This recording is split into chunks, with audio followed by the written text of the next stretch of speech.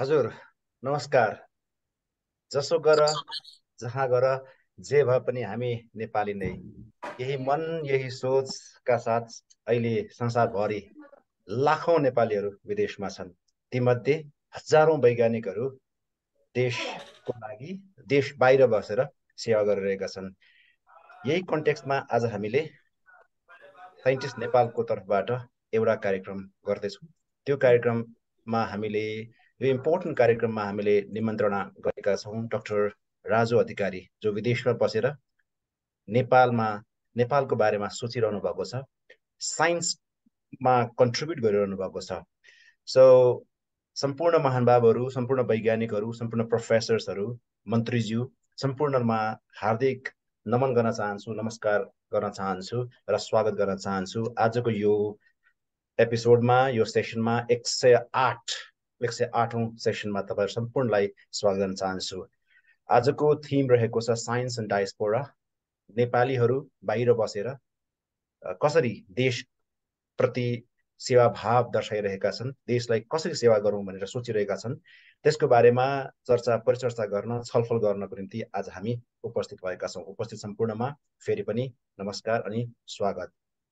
आजका हाम्रा अतिथि हुनुहुन्छ डाक्टर राजु अधिकारी र राजु अधिकारी सरको धेरै योगदानहरू छन्, इनभ्यालुएबल कन्ट्रिब्युसन्सहरू छन्। नेपालीहरूले विदेशमा बसेर स्वास्थ्य क्षेत्रमा होस् अथवा इन्जिनियरिङ, टेक्नोलोजी अथवा हरेक कुरामा, लगानीको क्षेत्रमा होस्, अनुसन्धानको क्षेत्रमा होस्, शैक्षिक उन्नयनको निम्ति होस्, हरेक क्षेत्रमा नेपालको निम्ति सोचिरहेका छन् र नेपालको निम्ति, नेपाल र नेपालीको निम्ति गरिरहेका छन्। यसै सन्दर्भमा हामीले डाक्टर राजु अधिकारी सरलाई निमन्त्रणा दिएका छौँ। We are very glad to have doctor Raju अधिकारी। अहिले अस्ट्रेलियामा हुनुहुन्छ, मिडनाइटमा, अलमोस्ट 1 बजिसकेको छ अस्ट्रेलियामा, तर पनि he has provided us important time for us just to give us simple and small glance who Dr. Raju Adhikari is. Of course, many of us know, but still, just for formality, he is the honorary CSIR fellow in Australia, and he was the founding chair of NSFT. He is the co-inventor of Elast Ion TM and Novosorb TM biomedical platform technology, and he is the adjunct professor at the School of Science, RMIT University in Melbourne, Australia. He has published 6 book chapters and over 100 papers have been published under his name in national, international, highly reputed journals, and 28 patents. Such a huge contribution for science and technology. And overwhelming तरिकाको उहाँको citationsहरू छन्, 8,400 citations, and H index is 38. मेरो कल्पनाको बाहिरको citations and H index उहाँको छ. And he is very much active in Nepali diaspora. He was the chair of the 3rd Global Knowledge Convention, which was recently organized in Kathmandu. So this was the very small introduction who Dr. Adhikari is, and he has his heart. Once a person is a Nepali, he works for Nepali, and he is always Nepali. हामीले कार्यक्रम सुरुमा एकजना बहिनीको गीत प्रस्तुत गरे जस्तै, NRN has been working for Nepali by Nepali. So with this short note, I would like to request Dr. Raju Adhikari to share his idea about how the Nepali diaspora are thinking of serving the nation. Over to you, Dr. Adhikari. Thank you, Komalji, and I will stop sharing the screen, sir. Okay, I'll just share my screen.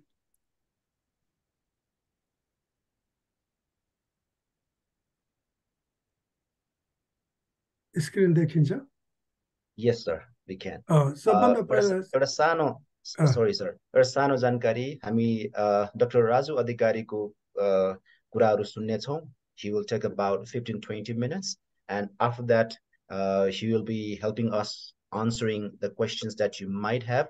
Please तपाईहरुले चाहिँ आफ्ना क्वेशन्सहरु केही छन्, जिज्ञासाहरु केही छन् भनेदेखि चाहिँ यही हाम्रो च्याट बक्समा अथवा मेसेज बक्समा तपाईं लेख्न सक्नुहुन्छ भने लगत्तै उहाँको कुराहरु सकिने बित्तिकै पनि तपाईहरु आफैले पनि सोध्न अनि कुराहरु राख्न सक्नुहुन्छ। आजको कार्यक्रम हामी 9 बजे सकाउने सोचिरहेका छौं। हजुर, प्लिज सर।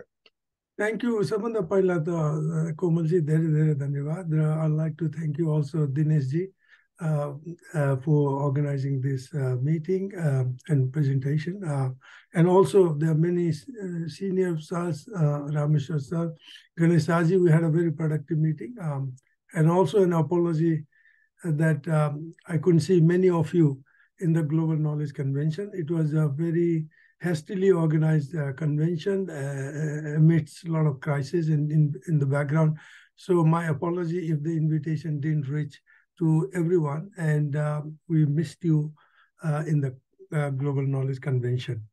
यो मेरो प्रेजेन्टेसनमा आज म त्यति चाँडै मतलब यसलाई चाहिँ मैले उसमा मात्रै लग्न खोजे हो के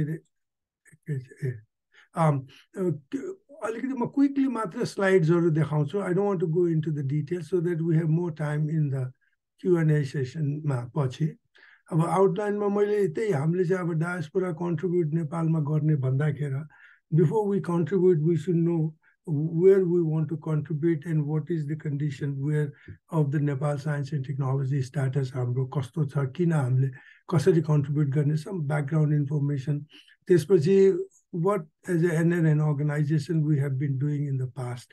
Also त्यसको चाहिँ policy level मा अलिकति बुझ्नु जरुरी छ, then only we can think of contributing to Nepal.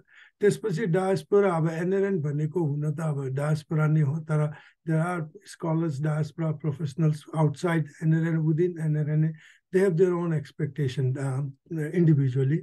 त्यो पनि slowly कुरा गरौँला. Government status I think we all know SNT is the lowest priority in our country, and despite realization that hamle SNT hunu parcha, it's a knowledge economy, knowledge age, it's a digital age, it's the age of robotics and 21st century, it's the age of blockchain, robotics, artificial intelligence. Technology are fast tracking at a pace which we have never imagined. In the next 10 years, contribution in the research and innovation would be much more than what we have done in the last 50 years. So the pace is very high and everyone is committed. All the countries in the Asia, especially China, India, Korea, they are glaring example how if they had invested 30 years ago with a vision, and now they are the breeding country for innovation, and they are the most powerful and most prosperous nation in the world. So we all know this thing, but despite all, we all know at the policy level, people are very aware of it. People know in Nepal everything, from policy to academics, but somehow the government has been very poor to respond to this strategic investment. As you can see in the slides, we are not very well. There are a lot of policies. Nepalma policy navako haina. Every policy exists, but there is no sustainability, no implementability. There are no funding, resource constraint. It's just there on the paper only. We know our priorities, but still we don't know how to put that into action.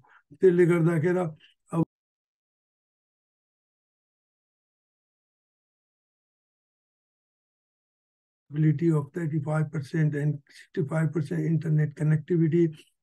But the irony is that Nepal also is draining all the skill migration. Our Nepal every year 100,000 Nepalese leave skill migration out of 800,000. 100,000 skill migration leaving every year, taking billions of dollars. Whereas the country is enjoying the remittance, 39% of GDP they're getting from the other way around. So scientist retention is a biggest problem in Nepal. Whether you look at the salary structure or the fellowship for higher education, everything is not very conducive. Lastly, retention of scientists, program successful bhaina. अब यो सबै कुराहरु चाहिँ अब these are the we all know Nepalको despite everything on the policy and the paper we are unable to create an innovation ecosystem and retain our scientists and provide employability and go forward and this is the greatest and whatever we are doing that is not aligned to the ground level को जुन needs हुन्छ र त्यहाँको जुन strategic हामीले advantage focus way मा जुन हामीले impact science and technology गर्नुपर्ने त्यो पनि देखिरहेको छैन existing efforts बाट र त्यसले गर्दाखेरि and overall is a poor strategic investment innovation collaboration coordination and we are dependent so much on the grant because there is no enough grant only हाम्रो 1 अरब मात्रै चाहिँ के रे 1 अरबको अब हाम्रो बजेटमा हेर्ने हो भने it's a very insignificant amount of investment R&D यो international organization of migration भन्ने UN को organization हो they publish every year paper how the diaspora are shaping the world their home countries and Nepal is also included into that country. So as you can see, we are spread in 90 countries, 88 million population, and remittance is 35% GDP. So this is about Nepal. Now NRN started the first formal investment in knowledge by forming a task force in 2009. त्यसपछि हामीले open university Nepal खोल्यौं त्यसपछि हामीले global knowledge convention गर्यौं एकाडेमीको concept ल्यायौं अहिले आएर हामीले त्यो task फोर्सलाई डिपार्टमेन्टमा पनि हामीले कन्भर्ट गरेछौं डिपार्टमेन्ट भनेको मतलब हाम्रो चाहिँ एउटा भाइस प्रेसिडेन्टको लेभलमा एनआरएन को स्ट्रक्चर भित्र बसेको छ यसले 5 वटा एरियामा हात हाल्न खोजेको छ तपाईहरुले स्क्रिनमा देखिराख्नु भएको छ र Open University is one of the examples which I never forget to give because it was a successful partnership. NNN leadership never wanted to go into long-term commitment. There was no profit. It's a public enterprise. There was no direct profit to the NNNA investment, so quick return on their monetary financial. So they said, no, we're not going to do it. We'll hand over to the government. So despite 10 years of our efforts led by Dr. Pramod Dhakal and core team and other all over the world, this project was, we missed the opportunity to play a significant role and handed over to Nepal. Our knowledge sharing ma chai hamle global knowledge bhanne euta convention suru garne so that we can bring Nepali and all the diaspora together and share our ideas, exchange and discuss what we can do. Like today ajako seminar pani is part of that. हामीले आफ्नै skill inventory खडा गरेको छौं गभर्नमेन्टको पनि आफ्नै छ foreign मिनिस्ट्रीको नास्टको पनि आफ्नै छ तर I think we need to integrate those and make it a more stronger database rather than 3 different databases which we are not connected. र NRN ले पनि यो गरिरहेछ Science Foundation we thought NRNA भित्र एउटा यस्तो independent committee हुनु पर्यो organization entity जसले चाहिँ deliver all the के रे हाम्रो projects हरूलाई त्यहाँ deliver गर्न सकोस्. It's a non-profitable company registered in Nepal. हामीले चाहिँ journal निकाल्छौं every year we publish a journal so that we can share what we are doing and what are the potential opportunities and projects in Nepal भनेर. It's a annually published STI ISSN number index journal र हामीले global knowledge proceeding पनि निकाल्छौं.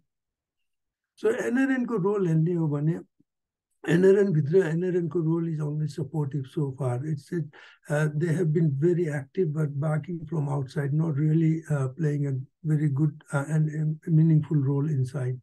No serious, whatever we do, there's no serious follow-up and implementation of MOUs we have signed. Lack of leadership, NRN भित्र advocacy and lobby at the very highest level. हामी पनि grant syndrome छ, we don't have any funding. Lack of institutional coordination, trust of partner. Whatever MOUs we have signed, there is no perfect coordination. चाहे त्यो recast हो, चाहे नास्ट हो, चाहे Kathmandu university, any university we do, it just doesn't sustain. Open University was a lost opportunity. We have told NRN कि हामीले त्यस्तो गर्न हुँदैन. If we want to go to contribute, we have to take a long-term commitment to NRN partnership. NRN investment driven by quick return. अझै पनि हामीलाई चाहिँ तुरन्तै रिटर्न चाहिन्छ NRN को कुनै पनि लगानी गरेपछि. अब NRN को STI रोल हेर्ने हो भने NRN को आफ्नै इम्पेडिमेन्ट्सहरु छ NRN को commitment to knowledge domain is very लो हामीले यो 2009 मा सुरु गरेर आज आएर डिपार्टमेन्ट खोल्दा पनि it is just on paper there is no real SKTT department science knowledge technology transfer department role is not very well defined policy paper NRN को on knowledge investment and transfer कसरी गर्ने भन्ने हाम्रो we don't have any policy paper it's just we working through the global knowledge convention feedback no we don't have any R&D endowment funding representation of हाम्रो diaspora को जो professional societies र group छ worldwide त्यसको representation NRN मा त्यति strong छैन they are also very skeptical of what NRN can do or whether we should go in partnership they are doing separately trying to do, but then the resources is divided and it's not meaningful and not impactable. Nepali embassy role is very not focused on in this area. I think they should have a scientific attaché because at age of technology instead of military attaché. I think we always said that embassy should playing a more important role hand in hand with the NRNA, but I don't think embassies are doing any such role. Diaspora representation हाम्रो पनि आफ्नै science नेपालको science technology body policy NPC मा NAST मा हाम्रो रोलै छैन हामीले represent पनि गर्दैनौं हामीलाई मिटिङमा पनि त्यसमा हाम्रो एक्टिभली इन्भल्भ छैन अब पाथवे के हो त हामीले चाहिँ यदि if we really want to contribute to Nepal and as you can see we have our own issues and internally as well as externally with Nepal the pathway is that we need to develop a science and technology positional paper, NRN, and jointly with Nepal. We should have a clear SNT diaspora and Nepal's SNT position paper. We should initiate a joint R&D and scholar, and that paper will define how we initiate joint R&D and scholar exchange program. We should sign MOUs with consortium partnership, a specific partner with a specific program and project, not a very generalized MOUs. We should also define emerging areas of science, technology, innovation, indigenous technology. Our emerging areas, green energy, artificial intelligence, so these are areas where Nepal is not very well equipped to understand and take it forward in sustainable way. There's a lot of interest and excitement, but there's no real this thing. So we should focus on those areas and bring diaspora expertise. Indigenous technology, we Nepal is blessed with a lot of our unique biodiversity, geoclimatic, and environment. अस्ति मात्रै हिजो मात्रै हाम्रो UN Secretary General ले भन्नुभएको छ कि NRN नेपालको science and technology and Nepalको climate change environment issues can be internationalized. There's a lot of funding and can be highlighted that how Himalayan can play a greater role in the sustainable environment. So there are a lot of unique advantages of our indigenous, and if you focus on indigenous technology, it's easy to enter into the world market. If you are competing in a high tech in a different way, then you are in competition. But if you bring your unique resources and the geoclimatic advantage, as it's a vertical farming, agriculture, house, anything we to look at more indigenously and more strategically, we can have better access. Joint IP protection and reward. IP protection is very, very poor. It's in many ways why we all know we need to address that, whether it's a funding, whether it's the policy, whether it's a sustainability. Reward mechanism is very poor. Internally, diaspora scientists, extra in Nepal, they have not been rewarded properly for their contribution. So, हाम्रो focus के हो भने NRN को we should have an impact focus through responsible SNT innovation and application. Science and technology is a long term. It needs sustainability. It needs a lot of funding. So we really have to be very, very focused. Otherwise, we get lost. हाम्रो long term commitment, partnership and co-investment between diaspora and Nepal absolutely necessary. त्यहाँ चाहिँ एउटा policy paper हुनुपर्छ National Planning Commission how we work together. हाम्रो science and technology innovation को alignment to नेपालको indigenous र natural advantages मा हाम्रो जस्तो hydrology हो हाम्रो चाहिँ green energy हरूमा त्यस्तोमा फोकस हुनुपर्छ अस्ति हामीले डिक्लेरेसन निकालेको थियौं त्यो डिक्लेरेसनमा हामीले नेपाल साइन्स टेक्नोलोजी को एउटा चाहिँ गभर्नमेन्टले 1 अरब को इनोभेसन इन्भेस्टमेन्ट फन्ड को कल्पना गरेको छ तर त्यो it's a one way traffic that is there baby they are not consulting with the larger diaspora or with the academics or relevant sector. We want them to discuss, we want them to bring their representation, we want them to form a high level steering committee.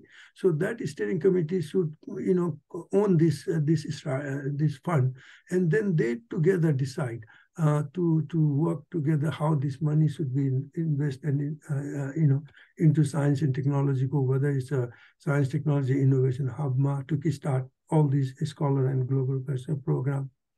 हामीले के भनेछ भने government should also impose a law asking 1% corporate tax on the private investors of their budget into R&D, and also provide a special tax incentive. We also are saying in the declaration that relevant sector line national policy or my informally unilaterally, if you bring your own policy, disengage with the user and the stakeholder, and it's not going to work. So we have to engage everyone, every player, an innovative solution, and we have to look for capitalizing our traditional knowledge and culture. Nepal is a place of knowledge, where we Eastern philosophy, our wisdom, knowledge, practices, is there. But we have been one of the largest supplier of that knowledge to the global world. Instead of retaining and exploiting our knowledge and resources, we are exporting our knowledge and resources through our youth and future generation. So we should also create a one endowment basket fund between Government of Nepal, private industry, NRNA, and managed by ACIENTISTS. This is a separate R&D fund through Nepal Science Foundation. त्यति भन्दै मेरो presentation मैले यहीँ सिद्धाउँछु र मैले धेरै time लिया होला तर चाहिँ in brief I think there is a deep interest on both government and NRNA leadership to come together, to work together jointly to make a meaningful contribution, knowing that the future is about knowledge. And we will be, but we have not been able to cement or force that relationship. It's on paper very good. I think I largely blame NRNA on that, because NRNA has been engrossed with the infighting and the leadership crisis. Even the media, your global convention, the leadership focus was on the position in power and capital investment. Even citizenship has become an issue. So whatever we do, I think there has always been a leadership crisis. So knowledge is more of a difficult proposition, where with the leadership needs to be more have a clarity, and also engage Aili or Dinesh Bhujiji, Rameshwar sir, Ganesh Saharu. They were the champions in Nepal advocating that, but they also themselves are very frustrated with the way things are happening. I don't know. I think I largely blame on political leadership and commitment. They have made polarized the whole science and technology also, like any other institution in Nepal. And their non-commitment to science and technology is disappointing and frustrating to all of us who are willing to contribute to Nepal. With that note, I conclude and I'm very thankful once again to Dinesh ji, Rameshwar sir, Ganesh sir, and everyone, Komalji, for giving me this opportunity to say a few words. Thank you. Sir, thank you very much. It's really indeed our great kind of, हामी अलिकति एकदमै गर्वको feel गरिरहेका छौँ कि हामीले NRNA को अब्जेक्टिभ्सहरू, एक्टिभिटिजहरू, योजनाहरू सँगसँगै एनआरएनए ले जुन चाहिँ कन्ट्रिब्युट गरिरहेको क्षेत्रहरूको बारेमा तपाईले चाहिँ प्रश्न पार्नु भएको छ। सँगसँगै एउटा इम्पोर्टेन्ट मुद्दा मलाई एकदमै क्लिक गरेको छ, इन्डिजिनियस टेक्नोलोजीलाई पनि कसरी प्रमोट गर्ने भन्ने बारेमा पनि सोचिरहनु भएको। साइन्स एन्ड टेक्नोलोजीको responsible science and technology innovation and application भन्नुभएको छ। I have never heard about this word, responsible science and technology innovation. I have heard about science and technology innovation, but responsible word is it does carry a great meaning. Yes, of course, like you mentioned, leadership को जुन चाहिँ एउटा important clarity हुनुपर्ने हो, त्यो पक्कै पनि मिडियाहरुबाट पनि हामीले सुनिरहेका थियौं, and definitely political polarization was revealed at that moment. Thank you very much, sir, for providing such a wonderful and concise information, concise details about how NRNA is thinking about serving the country. हामीसँग पूर्व मन्त्रीजी हुनुहुन्छ Ganesh Shah sir. हामी सबभन्दा पहिले गणेश शाह सरलाई doctor अधिकारीले हामी माझ प्रस्तुत गर्नुभएको कुराहरूमा उहाँको प्रस्तुतिमा केही कुरा राख्नको लागि म गणेश शाह सरलाई म विनम्र निवेदन गर्न चाहन्छु। अनि त्यसपछि हाम्रा अतिथिहरू जो यहाँ महानुभावहरू हुनुहुन्छ, पार्टिसिपेन्ट्सहरू हुनुहुन्छ, उहाँहरूलाई आफ्ना कुराहरू राख्नको लागि म अनुरोध गर्नेछु। म सबभन्दा पहिले गणेश शाह सर। धन्यवाद कमलजी। सर्वप्रथम त डाक्टर राजु अधिकारीलाई धेरै धेरै धन्यवाद पनि छ, बधाई पनि छ। किनभने अब उहाँले हाम्रो एनआरएनएको जुन रिसेन्ट थर्ड नलेज कन्भेन्सनको पनि बारे कुरा राख्नुभयो, त्योभन्दा अगाडि अलिकति सिनारियो पनिहरू राख्नुभयो र कन्क्लुडमा पनि कति यो खास गरी इन्डाउमेन्ट फन्ड बनाउने मलाई लाग्छ यो हाम्रो दिनेश सर हुनुहुन्छ, महावीर पुन्जी हुनुहुन्छ, किन हुनु, तर महावीर पुन्जीहरूको जुन आन्दोलन थियो त्यसपछि सरकारले चाहिँ यो इन्डाउमेन्ट फन्डको लागि पैसा पनि दिने भन्यो, तर त्यो ऐन कानुन अहिलेसम्म बन्न सकेका छैन के।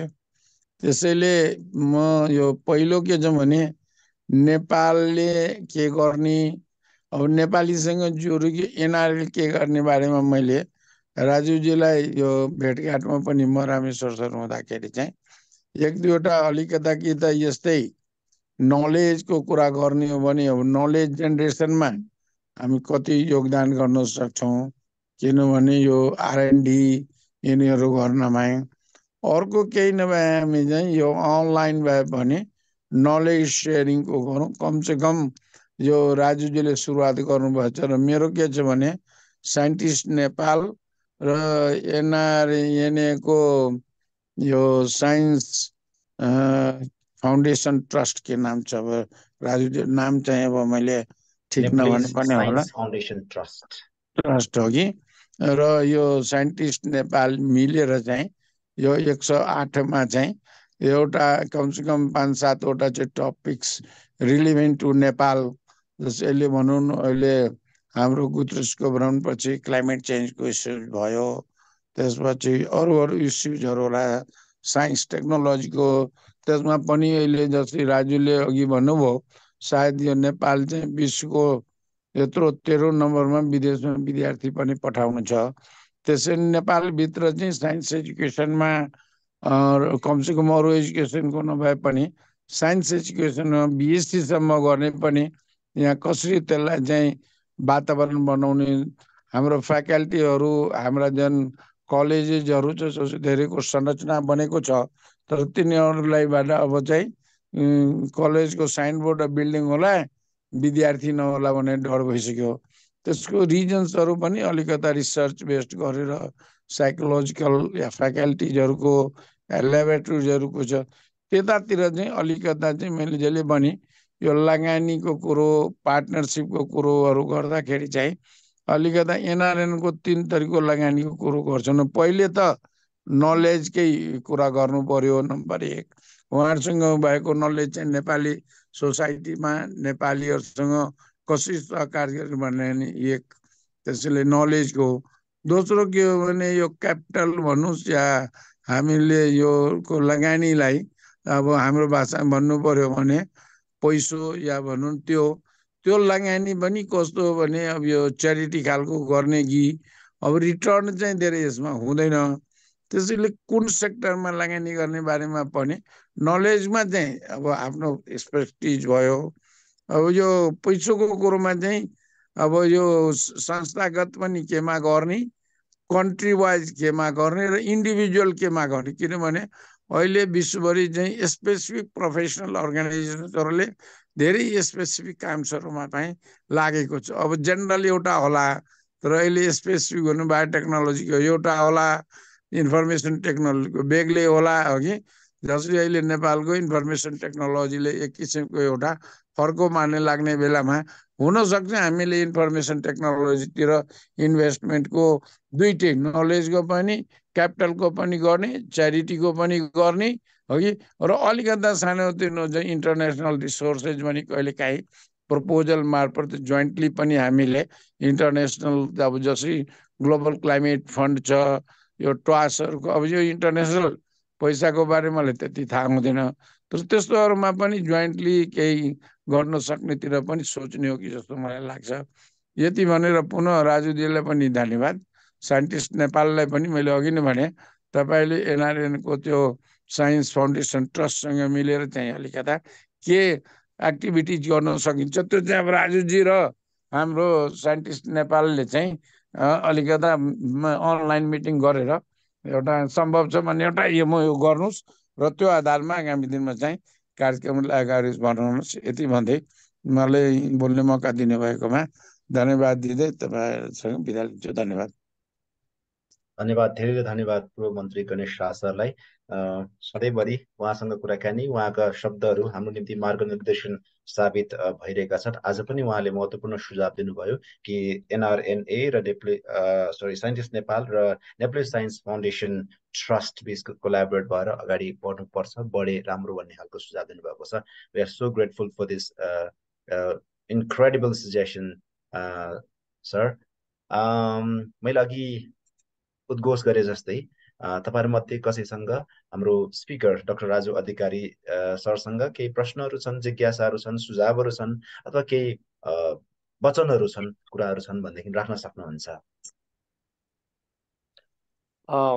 कमलजी हजुर अरुको हात उठेको छैन मसँग सर्टमा एउटा राखौँ डाक्टर राजु सरलाई definitely sir Raju sir thank you for very nice presentation म चाहिँ केदार रिजाल हो म अहिले नेपाल ओपन युनिभर्सिटीमा चाहिँ साइन्स एन्ड डिन भएर काम गरिरहेको छु सर जुन अहिले भन्नुभयो नि मलाई अब यो हाम्रो डाक्टर ढकालसँग मेरो साथी जस्तै चिन्जान छ तर जुन यहाँले त्यो एउटा लामो प्रयासपछि नेपाल खुला विश्वविद्यालय चाहिँ जन्माउनु भयो र त्योलाई अब त्यसको पछि अलि ह्यान्डओभरको बेलामा केही समस्याहरू परेको कुरो मलाई पनि थाहा थियो तर स्टिल देयर इज अब चाहिँ हामी केही काम गर्न सक्छौँ यसमा चाहिँ सहकार्य गर्न सकिन्छ भने म अहिले यहाँलाई पर्सनली कन्ट्याक्ट गरेर how we can go ahead किन्तु बेबी त जन्माइयो तर बेबी चाहिँ कस्तो छ भने सर अहिले कुपोषण युक्त बेबी जस्तो भयो क्या सर त्यसको लागि चाहिँ next 3 to 4 years I will be there यहाँहरू चाहिँ हातेमालो गरेर त्यो टेक्नोलोजीलाई अलि इन्हान्स गर्ने केही त्यस्तो रह्यो भने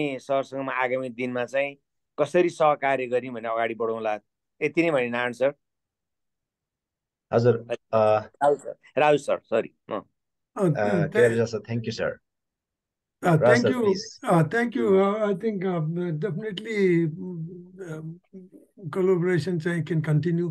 तर यसमा चाहिँ दुईटै अब पार्टनर अर्गनाइजेसन ओपन युनिभर्सिटीको पोलिसी भित्र पनि पर्नु पर्यो र एनआरएनले पनि यो पोलिसी भित्र ल्याउनु पर्यो हाम्रो रिप्रेजेन्टेसन चाहिँ छ हाम्रो प्रेसिडेन्टलाई चाहिँ काउन्सिलको मिटिङमा एकपटक सर्फेसमा देखाउनको लागि चाहिँ बोलाइन्छ उहाँ चाहिँ त्यसै पनि जानुहुन्छ तर उहाँले केही कमिटमेन्ट पनि गर्नुहुन्न किनभने there is no TOR or guidelines to collaborate का हाम्रो रोल के थियो भने पहिला हामीले कन्सेप्टमा के राखेको थियो भने हामीले चाहिँ एकाडेमिक र यो इन्टरनेसनल नेटवर्किङ र एकाडेमिक क्युरिकुलम एथवासकासित विदेशको डिग्री नेपालमै दिने तर ओपन युनिभर्सिटीले रन गर्ने हाम्रो चाहिँ मोर रोल अन एकाडेमिक्समा थियो हामीलाई गभर्नेन्समा इन्ट्रेस्ट थिएन तर त्यही गर्दा गर्दै पनि अब एनआरएनले चाहिँ डिडन्ट वान्ट टु कमिट त्यसले गर्दाखेरि सरले चाहिँ योलाई चाहिँ अफिसियल लेभलमा अलिकति त्यहाँ पहल गरिदिनु भयो भने हामी यताबाट पुश गरिहाल्छौँ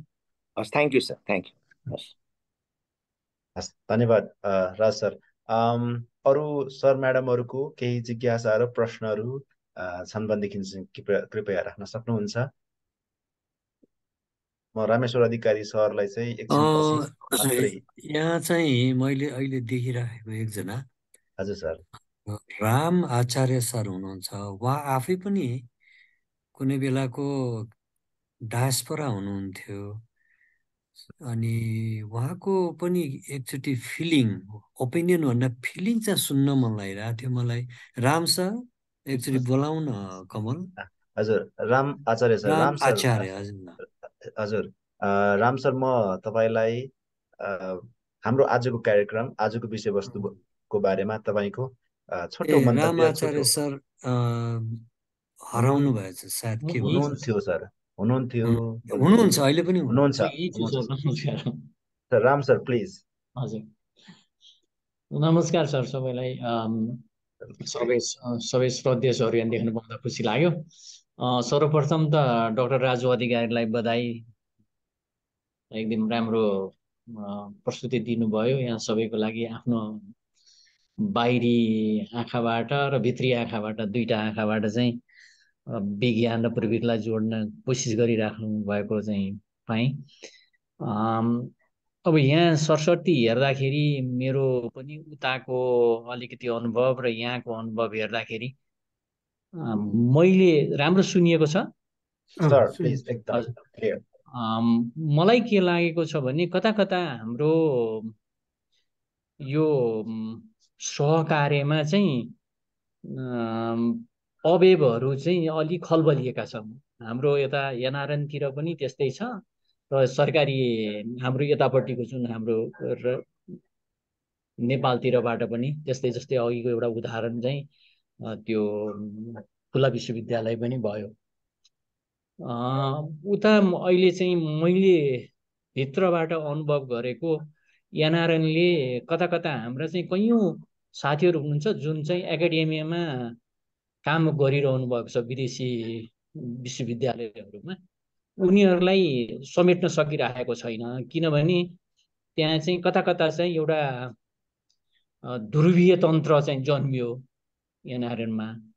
अब त्यो ध्रुवीय तन्त्रलाई पन्छाएर हामीले सकेसम्म त्यो जुन हाम्रो चाहिँ एकाडेमियामा ती प्राज्ञिक त्यो जुन उसमा क्षेत्रमा लाग्नुभएका साथीहरूलाई समेटेर ल्याउन सकेर उहाँको सकेसम्म बढी सहकार्य नेपालसँग गर्न पायो भने विभिन्न अब जस्तै कसको चाहिँ म्याथको होला, फिजिक्सको होला, केमिस्ट्रीको होला, त्यो चाहिँ हामीले यहाँ लिङ्केज गराउन सक्यो भनेदेखि हामीले यहाँको र त्यहाँको जुन रिसर्च त्यहाँबाट यहाँ गाइड हुने, यहाँबाट त्यहाँ मतलब यो अघि जुन भने जस्तै ज्ञानको चाहिँ प्रवाह दोहोरो भइदिन सक्यो भने धेरै राम्रो हुन्थ्यो होला जस्तो लाग्छ। अब त्यसमा हामीले के गर्न सक्छौँ होला। मैले डाक्टर राजु अधिकारीसँग उहाँको त धेरै नै ठुलो अनुभव छ यस सम्बन्धमा।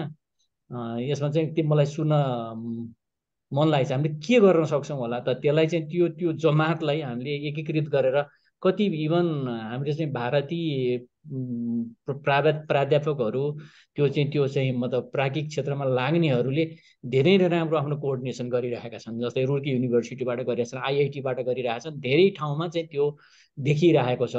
तर हामीले यहाँ चाहिँ त्यो देख्न पाएको छैनौँ। जो यहाँबाट गएर त्यहाँ गयो त्यो हराए जस्तो भइरहेछ। उसको हामीले त्यहाँबाट लिन सक्ने चाहिँ जुन फाइदा देशले लिन सकिरहेको छैन, हाम्रा एकाडेमियाहरूले पनि लिन सकिरहेको छैन जस्तो लागिरहेछ। यसमा केही प्रकाश पार्दिनुहुन्छ कि डाक्टर अधिकारी? धन्यवाद समयको लागि। होइन, thank you Ramji. I think हाम्रो तपाईँले भने जस्तै त्यो खाडल चाहिँ कस्तो छ भने इन्डिभिजुअली डायस्पोराहरूले अटेम्प्ट गर्छन्, इन्डिभिजुअली गएर पनि कन्ट्रिब्युट गर्न खोज्छन्, तर त्यो चाहिँ सक्सेसफुल हुँदैन। किनभने त्यसको पछाडि एउटा इन्स्टिट्युसनल सपोर्ट हुँदैन। एउटा आफ्नो एक्सपर्टिज मात्रै लिएर जाँदाखेरि it never works. You have to have some sort of institutional support. यताबाट पनि जाँदाखेरि उता पनि इन्डिभिजुअल साइन्टिस्टसित गर्दाखेरि इन्स्टिट्युसनले त्यो साइन्टिस्टलाई सपोर्ट गरेको छैन भने त्यो somehow it Mrs the opportunity. एउटा चाहिँ इन्डिभिजुअल लेभलमा त कहिले पनि त्यो अटेम्प्ट जति गरे पनि सक्सेसफुल, मैले पनि गरेँ, सक्सेसफुल भएन। अब अर्को कुरा चाहिँ अब यो जस्तो इन्स्टिट्युसनललाई अब यो अगाडि बढाउनलाई अब हामीले के गर्नुपर्छ भन्दाखेरि चाहिँ अर्को कुरा जस्तो अहिले नै यही प्रोग्राम अन्तर्गत म के रिक्वेस्ट गर्न चाहन्छु भने यो फरम भयो, हाम्रो दिनेश बुजु, रामेश्वर सर, गणेश सर यही हुनुहुन्छ। हामीले जुन यो प्रपोज गरेछौँ नि एसएनटीको एसटिआईको जोइन्ट पोजिसनल पेपर एउटा तयार पारौँ। रोड म्याप के हो त, कसरी कार्य गर्ने, कसरी फन्ड ल्याउने, के हो त नेपालको एनआरएनको बिचमा जुन हामीले एउटा पोजिसनल त्यो सँगसँगै तयार गरौँ जोइन्टली। हामीले आफै तयार गर्नु भन्दा पनि हामी चाहिँ यसमा चाहिँ एउटा कमिटी बनाऊ जसमा चाहिँ रामेश्वर सर, दिनेश बुजुहरू अब उताबाट यताबाट चाहिँ हामी नाम राख्छौँ। एउटा चाहिँ 6 महिनाभित्रमा एउटा प्रपर यसको चाहिँ रोड म्याप बनाऊ, कसरी जाने भन्ने कुरामा। अर्को कुरा चाहिँ जस्तो यो प्रोसिडिङ हामीले निकाल्दैछौँ, यो प्रोसिडिङमा पनि अब हामीले चाहिँ एडिटोरियल कमिटीमा सरहरूको हामीले expect गरेछौँ certain people will contribute as an on board in editorial रोलमा त्यसले गर्दाखेरि यो सरले भनेको कुरा चाहिँ I think we need to dig deep इन्डियाको एक्जाम्पल कोरियाको ग्लोबल साइन्स एलायन्स भन्छन् global scholar exchange programme fellowship programme यो चाहिँ हाम्रो पोलिसीमा कहिले पनि देखेन एसटिआईमा एनआरएनमा पनि देखेन अब गभर्मेन्टमा नेपालमा पिएचडी गर्नु पर्यो या पोस्टडक गर्नु पर्यो या हायर एजुकेसनमा पनि हाम्रो इनरोलमेन्ट जन्ने 20% छ 20% अफ द मेजर पपुलेसन जुन चाहिँ एसएलसीबाट पास भएर आउँछ 50% of the 800,000 people who give SLC त्यसको only 20% हामीले हायर एजुकेसनमा त्यो पनि हाम्रो 100,000 goes to overseas. So Nepal is basically facing a shortage of crisis in future. फेरि अहिलेको यो ग्लोबल प्रोजेक्टेड एजमा कस्तो छ भने by 2050 because of the new technology every employee 50% of the employability has to have an undergraduate degree. नेपालको education सिस्टमले पनि completely revamp गर्नुपर्ने होला त्यो सबै कुरा एकदमै सरले भने जस्तै इच्छा हुँदा हुँदै पनि नगर्दाखेरि त्यो खाडोलाई यो पोजिसनल पेपरमा राखौँ म पनि एनआरएनलाई रिक्वेस्ट गर्छु कि हाम्रो नेपालसित मिलेर यो पोजिसनल पेपर तयार गरौँ नेक्स्ट 6 मन्थ जति टाइम लाग्छ रिसोर्स जुटाउँ र त्यसलाई गाइडलाइन्स बनाएर सबै खेलाएर अगाडि बढौँ र मलाई लाग्छ त्यसरी नै राम्रो होला कि जस्तो लाग्यो मलाई अहिले there sort of murky areas no clarity एनएनलाई पनि त्यसले गर्दा अलिकति झन्झन्झर होला एनएनलाई पनि त्यो तपाईँहरूबाट जोइन्टली काम गर्दाखेरि तपाईँहरूको हामीलाई इन्टरनली भन्दाखेरि उनीहरूले त्यति सुन्दैनन् सोझे प्राइम मिनिस्टरलाई भेट्ने यताउता कुरा गर्छ प्राइम मिनिस्टरलाई भेट्ने कामै छैन जबसम्म प्रपरली स्कलर एक्सपर्ट्सहरूले डकुमेन्टेसनै गरे छैन भनेपछि प्राइम मिनिस्टरलाई भेटेर के हुन्छ महावीर पुञ्जीले भेट्नुभयो त्यो स्टेट लेभलको उसमा that's good the individual that should continue that's a high level of political pitching तर पोलिसी पेपर र जुन एउटा गाइडलाइन जुन एउटा पार्टनरसिप कोलाबोरेसन को इन्भेस्टमेन्टको त्यो पोजिसनल पेपर तयार नगर्दै हामी एक्लै बडबडाएर नेपाल गभर्मेन्टले पनि बडबडाएर हुनेवाला छैन जस्तो लाग्छ मलाई र अर्को कुरा मैले सानो भन्न चाहेँ कि दिनेश भुजी यहीँ हुनुहुन्छ sir Rameshwar sir ministry of science and technology र ministry of education should be a separate entity अब education is a large chunk of 10% of हाम्रो बजेटको भनौँ न जिडिपीको लक्ष्य भने साइन्स एन्ड टेक्नोलोजीलाई त्यसमा घाप्दिएर हाम्रो औचित्य पनि गयो हाम्रो एक्जिस्टेन्स पनि हरायो प्रत्येक कन्ट्रीमा साइन्स एन्ड टेक्नोलोजीको डिपार्टमेन्ट्सहरूको डिफ्रेन्ट रोल हुन्छ हाई लेभल कमिटिजहरू हुन्छ हामीलाई चाहिँ यहाँ गएर एजुकेसनमा घाप्दैछ which is in a way compatible and synergetic तर at the same time this country needs a separate and a very powerful ministry of science and technology and innovation science and technology मात्रै नभनौँ science technology के something अलिकति more relevant नाम थियो बरु एजुकेसनबाट अलिकति यसबाट बाहिर निकाल्ने हो कि कमल सरले ह्यान्ड रेज गर्नुभयो जस्तो लाग्यो सर कमल श्रेष्ठ सर कमल सरले आफ्नो विचार राख्न सक्नुहुन्छ सरले अनम्युट गर्नुहोला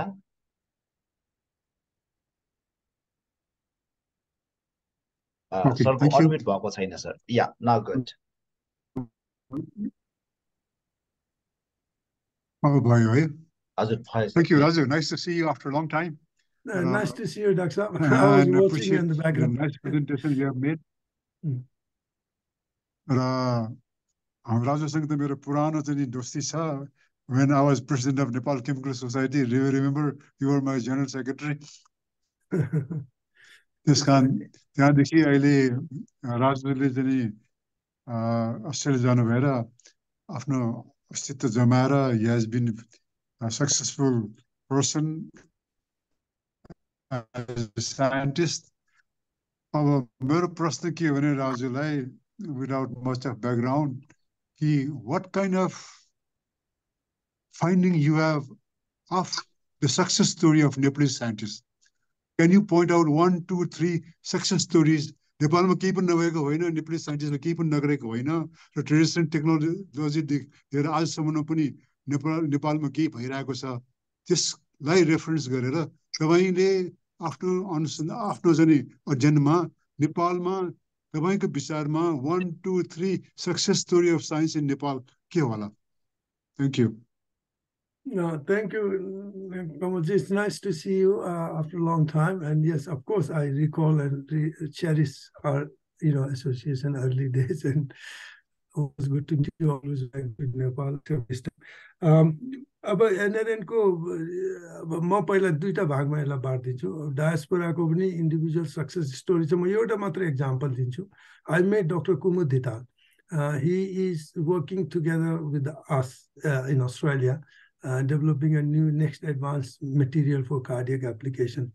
NRN को लागि हामीले जहिले पनि कुमुजीको नाम लिन्छौँ किनभने he was one of the pioneers of developing a new transplantation procedure of heart without bypassing the conventional organ donor the portfolio. So he just could take out the heart within certain times from a dead patient, and he and his professors and all the team were successful to implant. So त्यो चाहिँ NRN को चाहिँ एउटा भनौँ अहिले त डायस्पोराहरूले धेरै प्रगति पनि अरू क्षेत्रमा गरेछ. That's one example. नेपालको केसमा चाहिँ there are several examples. अब यही सर नै हुनुहुन्छ Rameshwar sir. I think he has been doing so much in the areas of polymer. Sarke after radiation, I remember the areas of radiation that time when we bought in Nepal Science Academy, NASTMA, first radiation monitoring unit. Nobody believed what is the radiation, what is the impact of radiation. Nuclear policy आइसक्यो अहिले, satellite policies आइसक्यो. त त्यतिखेरको जुन नास्टको vision थियो, the institution was very good to have visions and people developing those policies, alternate energy ko eta uta. Individually जाँदाखेरि I think there are a few startups in Nepal who have been very successful trying to do their best in the field of artificial intelligence. जस्तो मैले example अस्ति नामिला पनि मैले भेटे थिएँ. I went to their lab and office and saw their presentation and interest to work in the area of artificial, which is an area of emerging. So individually, I think the people, Dayananda Bajacharya, Sir, Dinesh, everyone, people who have set examples in Nepal, how in a difficult, odd situation, Nepal's success is more difficult because you are in a country where is a resource constraint. There's no encouragement, no incentives for science and technology in the background, despite. So any success is a great success. Whereas people, us making so great contribution coming here, if I was in NAST, I don't think I would have been able to make any such innovation or contributions because, so it's not the fault of the individual, it's the fault of the system. In Nepal, we work very discreetly. Advocism, science and technology has to have an integrated system. There are so many components you have to put together. It takes time, it takes money, everything. So Nepal, all scientists who were there, who could go overseas, never went overseas, and did whatever, they themselves are a success story. So whereas we were more opportunist, but nevertheless, we are coming back to contribute. So so I don't remember the young generation, but in all generation, I can see many faces in the team today who have been very successful, glaring example of leadership in science and technology in Nepal. Sure, thank you very much, sir. We are almost at the fag end of our program. जस्तो लाग्छ 8:55 भइसकेको छ. यहाँ अस्ट्रेलियामा doctor Raju अधिकारी सरको रुममा चाहिँ probably 2 बज्न लागिसक्यो होला. So I think we should not bother Dr. Adhikari much. Rameshwar Adhikari, professor doctor Rameshwar अधिकारी हाम्रा एकदमै जब उहाँलाई सुन्छु तब जोश जागर आफै आउँछ. म रामेश्वर अधिकारी सरलाई आजको यो कार्यक्रममा स्पेशल टक दिनुभएका डाक्टर राजु अधिकारी अनि उपस्थित सम्पूर्ण प्रोफेसर, डाक्टर, पूर्व मन्त्री, स्टुडेन्ट अनि डिफरेन्ट वक्स अफ लाइफ प्रतिनिधित्व गर्नुभएका महानुभावहरूलाई थ्याङ्क्स दिँदै अनि सँगसँगै एनआरइएनले हाम्रो यो कार्यक्रमलाई टेक्निकली अथवा मिडिया सपोर्टको रूपमा उहाँले सपोर्ट गर्नुभएको छ. उहाँहरूलाई पनि थ्याङ्क्स दिनको निम्ति विनम्र अनुरोध गर्दै म कमल राज चाहिँ अहिलेको लागि बिदा माग्छु. प्रोफेसर डाक्टर रामेश्वर अधिकारी सर.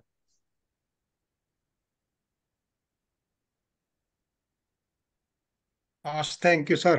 एकदम हजुरहरूको जय होस्. म हजुरहरूलाई एकदमै अभिवादन गर्न चाहन्छु। मेरो गुरुहरू हुनुहुन्छ हाम्रो कमल सर लगायतको, अनि म्याडमहरू, सरहरू, हाम्रो दुईवटा युनिभर्सिटीको यहाँ डिन सरहरू हुनुहुन्छ, बलराम सर, केदार सर, हाम्रो नार्कको पूर्व इडी पनि हुनुहुन्छ, भर्खर देखाएको थिएँ मैले। थुप्रै म्याडमहरू, सरहरू हुनुहुन्छ, एकदमै ठुलो ठुलो हृदय भएको र ठुलो ठुलो नाम भएको, दुवै भएको यस्तो म्याडमहरू, सरहरू हुनुहुन्छ। यहाँहरूलाई म एकदमै अभिवादन गर्न चाहन्छु। र थुप्रै रिसर्चरहरू हुनुहुन्छ, यङ रिसर्चरहरू, तपाईँहरूलाई पनि धन्यवाद भन्न चाहन्छु। र अब सरले मलाई चाहिँ एकदमै सजिलो र एकदमै गाह्रो भूमिका दिनुभएको छ। त्यो सन्दर्भमा म अलिकति जोडेर केही कुरा थप्न चाहन्छु। अब राजु सरलाई चाहिँ नि पहिला चाहिँ उहाँको र मेरो छोटकरीमा नाम भन्दाखेरिमा ठ्याक्कै उस्तै पर्न आउने, आर अधिकारी, आर अधिकारी। अनि कहिलेकाहीँ मलाई के लाग्थ्यो भने अलिक अलिक सानै भएको बेलामा, भर्खर भर्खर म रिसर्च गर्न लागेको बेलामा, अब मेरो त हुन्छ कि हुँदैन थाहा छैन, आर अधिकारीको त एकदम खतरा खतरा पब्लिकेसनहरू छन्। अनि पोलिमर साइन्समा म भर्खर पढ्न लागेको बेलामा सर त त्यो बेलामै फेमस भइसक्नु भएको थियो। र हाम्रो नेपालमा जति प्याटेन्टहरू बनाएका छन् त्यसको झनै जति नेपालको जम्मै प्याटेन्टहरूको आधी जस्तो प्याटेन्टहरू त सरको मात्रै छ। र हाम्रो राजु अधिकारी सरको, अब हजुरहरू सबैलाई थाहा नहुन सक्छ, मलाई पनि सबै त थाहा छैन, मैले थाहा पाएको कुरा जानकारी गराउन चाहन्छु। यो बायोडिग्रेडेबल पोलिमर र अब यो पोलिमर्स इन टिस्यु इन्जिनियरिङ, यो इम्प्लान्टहरू बनाउने, शरीरभित्र राख्ने इम्प्लान्टहरू बनाउने खालको पोलिमरहरूको सिन्थेसिस गर्ने, त्यसलाई विकसित गर्ने कामहरूमा हाम्रो राजु अधिकारी सरको टिमले यो एकदमै संसार प्रसिद्ध कामहरू गरेको छ। अनि त्यस्ता वैज्ञानिकको बारेमा र उहाँको मन्तव्य दिनुभएको बारेमा र त्यसलाई चाहिँ त्यो सन्दर्भमा केही बोल्ने मौका दिनुभएकोमा म एकदमै हाम्रो सरहरूलाई, म्याडमहरूलाई एकदमै धन्यवाद दिन चाहन्छु। र राजु सरले विशेष गरी चाहिँ नि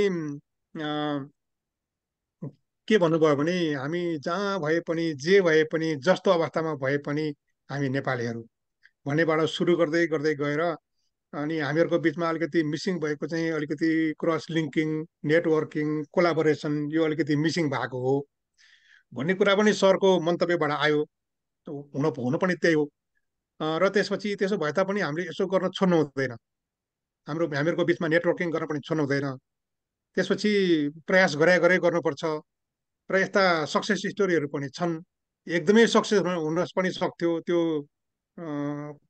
अलिकति नेटवर्किङ कोलाबोरेसनको कमीले गर्दा हुन सकेको छैन भन्ने कुराको पनि सङ्केत गर्दै गर्दै सरले एकदमै जरुरी कुरा के भन्नुभयो भने, हामी चाहिँ यो नेपाल साइन्स फाउन्डेसन ट्रस्ट भयो, त्यसपछि नेपाल सरकार भयो, प्राइभेट सेक्टरहरू पनि भए, अरू संस्थाहरू पनि होलान्, ती सबै मिलेर एउटा फन्ड बनाऊ, अनि एउटा इन्डाउमेन्ट बनाऊ, त्यसपछि त्यसबाट लगानी पनि गरौँ, लगानी नगरिकन के पनि हुँदैन। अनि मान्छेलाई यहाँ नेपालमा बसौँ लाग्ने बनाऊ, त्यसपछि नेपालमा फर्कौँ लाग्ने बनाऊ। त्यो बनाउनलाई अब सरकारले मात्रै गर्न सक्दैन, उहाँहरूले मात्रै गर्न सक्नु भने हामी आफै हुस्टे गरौँ, आफै प्रयास गरौँ भनेर जुन सरले प्रस्ताव गर्नुभयो, यो नै आजको मुख्य रूपमा आजको यो छलफलको निष्कर्ष जस्तो लाग्छ र त्यो नै एकदमै स्वागतयोग्य छ। र यो मन्तव्य, यी सबै कुराहरूको लागि राजु सरलाई र तपाईँसँग हामीहरूको एकदमै उच्च दर्जाको मित्रताको लागि, फ्रेन्डसिपको लागि पनि सरलाई एकदमै धन्यवाद दिन चाहन्छु। र त्यसपछि यसको क्रममा चाहिँ अब हाम्रो साइन्सको लागि, साइन्स डिप्लोमेसीदेखि साइन्स एक्टिभिटीको लागि, जनविज्ञानको लागि चाहिँ त हामी यति मात्रै होइन कि सडकमा नै जानुपर्छ भनेर पर्यो भने सडकमै पनि हाम्रो लैजानुभयो हाम्रो गणेश सरले। अनि यसरी चाहिँ गणेश सरले पनि केही कुराहरू राख्नुभयो, यो यस्तो खालको काम गर्नुपर्छ, तपाईँहरूले अगाडि बढाउनुहोस्, यो साइन्टिस्ट नेपाल र यो हाम्रो साइन्स फाउन्डेसन ट्रस्टको बिचमा एउटा एमओयू नै होस्। त्यसरी केही नभए पनि ज्ञानको आदान प्रदान गरौँ, छलफल गरौँ, कहाँ समस्याहरू छन् पत्ता लगाउँ, प्रयास गरौँ भनेर सरले फेरि त्यसमा अर्को थप दिनुभयो। र यसरी हामी आज कस्तो निष्कर्षमा पुग्यौँ भनेदेखि, एक बारको जुनीमा हामी यो प्रयास गर्न छोड्न हुँदैन र विज्ञान बिना हाम्रो अगाडि बढ्न सक्ने अवस्था छैन। त्यो गर्नको लागि हामी संसारभरि, सरले अहिले बताउनु भएको डाटा अनुसार चाहिँ 30-35वटा, कति 80 होइन 90वटा देशमा चाहिँ नेपालीहरू रहेछौँ, अनि खतरा काम पनि गरिरहेका छौँ। र त्यो नेपालीहरू चाहिँ के गरी नेपालमा सबैजना फर्केर आयो भने ल तपाईँहरू त कस्तो आनन्दसँग आउनुभयो, फर्केर आउनुभयो, तपाईँहरूलाई एकदम स्वागत छ, अब काम गरौँ भनेर ठ्याक्क एकदमै रमाइलोसँग स्वागत गर्ने वातावरण चाहिँ हाम्रो नेपालमा छैन है। त्यो चाहिँ हामी सबैले फिल गर्छौँ। यहाँ आएर कोही काम गरिरहेको छ भने यो किन आएर काम गर्दै होला, यो चाहिँ गइदिनै हुन्थ्यो जस्तो यहाँ हामीले फिल गर्छौँ है। राम आचार्य सरले के भन्नुहुन्छ मलाई थाहा छैन। यहाँ चाहिँ कस्तो भने कोही मान्छे फर्केर नेपालमा आएर काम गर्यो भने यो नआइदिएको भए हाम्रो राम्रो हुन्थ्यो होला, यो आएर हामीलाई यसले बर्बाद गर्यो भन्ने चाहिँ अनुहारले देखाउँछ। मुखले चाहिँ भन्दैन तपाईँ आउनुभयो कस्तो राम्रो गर्नु धन्यवादै भन्छ, तर अनुहारले के भन्छ भने त नआइदिएको भए मेरो अलि उन्नति हुन्थ्यो कि भने जस्तो हामी देखाउँछौँ है हाम्रो विदेशबाट फर्केर आइरहेको साथीहरूलाई। हामी यो ट्रस्ट पनि बनाऊ, अनि त्यसपछि हामी त्यो पोजिसन पेपर पनि तयार गरौँ र हामी त निद्रामा रहेछौँ, अँध्यारोमा रहेछौँ, अब उज्यालोमा बिउजेर यो कुरा गरौँ र हामी हाम्रो संसारभरि भएको नेपालीहरूको नेटवर्किङ गरेर नेपाललाई अगाडि बढाउँ भन्ने त्यस्तो खालको काम गरौँ भन्ने आजको चाहिँ यो कार्यक्रमको एउटा उद्देश्य जस्तो, त्यो भावना जस्तो, त्यो फिलिङ जस्तो है। फिलिङको कुरा गर्नुभएको थियो दिनेश सरले, फिलिङ के छ भनेर मैले पनि फिलिङकै कुरा गरेँ है। मैले आज कार्यक्रममा जे फिल गरेँ त्यो फिल मैले बताएँ। म मेरो गुरुहरू, दाजुहरू, दिदीहरू, म्याडमहरू, सरहरू, साथीभाइहरू सबैलाई हार्दिक धन्यवाद भन्छु। हाम्रो कमल गोसाई सरले कस्तो राम्रोसँग कार्यक्रम सञ्चालन गर्नुहुँदो रहेछ, म तपाईँसँग कुनै बेलामा सिक्न चाहन्छु। यति भन्दै मैले हाम्रो दिनेश सर लगायत हाम्रो सबै सरहरूलाई अनि मलाई धन्यवाद भन्दै म अब ढिला पनि 2 मिनटको ढिला भइसक्यो है। म फेरि पनि धन्यवाद भन्दै हाम्रो यो कार्यक्रम गर्नको लागि जुन मौका दिनुभयो यो एनरेन उहाँलाई पनि एकदमै धन्यवाद भन्दै र बाँकी भएको छुटेकोलाई पनि धन्यवाद भन्दै म आजको कार्यक्रम विसर्जनतिर गएको अनुरोध गर्न चाहन्छु। थ्याङ्क यू, नमस्कार, जय होस्, गुड नाइट। धन्यवाद रामेश्वर सर। हामी अब 109औं thank you doctor Raju, thank you so much. तपाईँले त गुड मर्निङ भइसक्यो है बिचरा। No, it's my pleasure. हस् त ल, we'll keep in touch है, we'll keep in touch. We'll stay in touch. Thank you so much. Thank you, bye-bye. भेटौँला फेरि हामी। Yeah, nice to meet you, Kamal sir. Thank you. Okay, thank you very much सम्पूर्णलाई, एनआरइएनलाई पनि thank you, एनआरएनएलाई पनि। आजको कार्यक्रम हामी यही अन्त गर्छौँ। 109औं भागमा हामी फेरि पनि भेट्ने अभिलाषाका साथ छुट्टिन्छौँ। नमस्कार।